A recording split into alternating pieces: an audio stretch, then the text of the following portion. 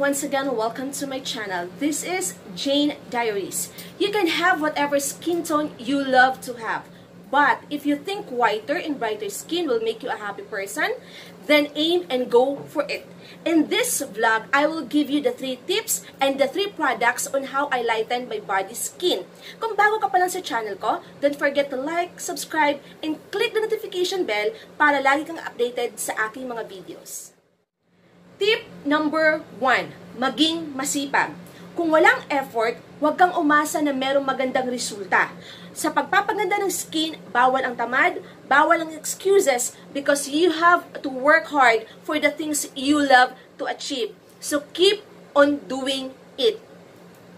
Tip number 2, habaan ang pasensya sa resulta. Magkakaiba ang ating skin tone, kaya magkakaiba din ang response and reaction, kaya magkakaiba din ang results. Para sa iba, madali ang magpaputi, pero para naman sa iba, mahirap magpaputi. Para sa experience ko, naranasan ko ang totoong results sa paggamit ng mga product na ipapakita ko sa inyo mamaya, ay at least 4 weeks bago mo makita at maranasan ang pagbabago ng iyong skin. Kaya kailangan habaan natin ang ating pasensya sa mga products na ating ginagamit. Tip number 3, limitahan ang pagbilad sa araw. Staying out from the sun from 6 to 8 a.m. is the good source of vitamin D, which is good for the skin.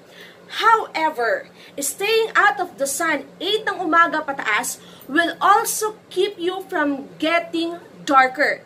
Kaya kung hindi maiiwasan na kayo ay mabilad sa araw, kailangan yung gumamit ng payong or maglagay ng sunscreen sa ating balat para ito ay maproteksyonan mula sa sikat at init ng araw. Limitahan ang pagbilad sa araw.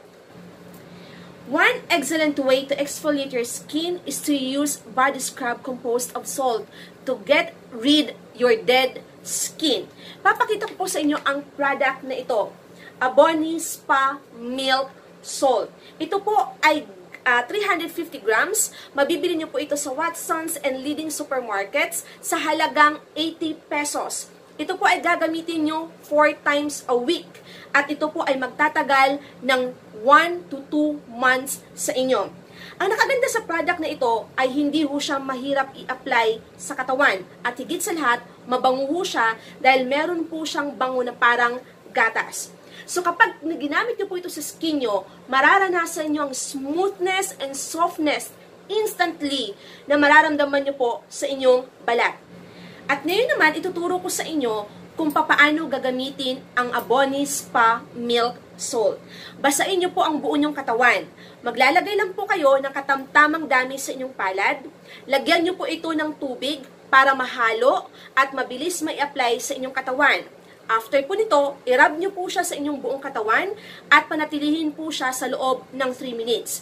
Pagkatapos po, ay inyo po siyang banlawan. Pagkatapos nyo pong gamitin ang milk spa na ito, makakaranas po kayo o makakaramdam kayo ng instant smoothness and softness ng inyong balat. Product number 2. Ayon po sa pag-aaral, kapag ang isang product daw po ay merong KOJIC extract, ito daw po ay nakakaputi. Kaya i-recommend ko po sa inyong sabon ngayon ay tinatawag na Beauche. Ayan, Beauche KOJIC Soap. Ito po ay 90 grams at mabibili nyo po siya sa halagang 35 pesos. Murang-mura.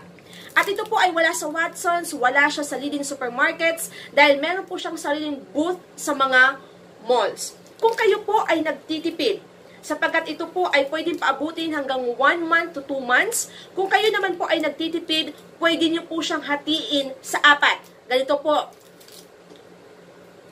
Sa mga nagtitipid po, pwede pong ganito. Ayan, 4. Huwag naman masyadong maliit, baka kasi puro every time na i-apply natin siya sa katawan natin ay mahuhulog ng mahuhulog. So ganito siya kalaki kapag hinati natin sa 4. Ganito po ang itsura niya. At makakatipid po kayo dito. Pwede nyo po itong paabutin ng 1 month hanggang 2 months.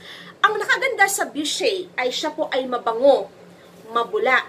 At higit sa lahat, hindi po siya matapang, hindi mahapdi sa katawan, at hindi din po masakit i-apply sa katawan. Pero kaya kang paputiin. Ang hindi ko lang po gusto sa kanya, siguro dahil pampaputi siya, siya po ay nakaka-dry ng skin.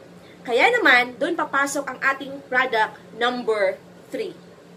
Product number 3 para sa mga dry skins. Pero bago ko i-reveal sa inyo ang product number 3, baka hindi pa kayo nakalike or kaya subscribe, please subscribe my YouTube channel. Product number 3 para sa mga dry skins dahil nagpapaputi. Tcharam! Black and White Intensive Whitening Lotion SPF 24. Ito po ang nakita ko dito sa kanya ay napakagandang moisturizer. After mong maligo, kailangan mong gumamit ng lotion para ma-moisturize, magiging glowy ang ating skin.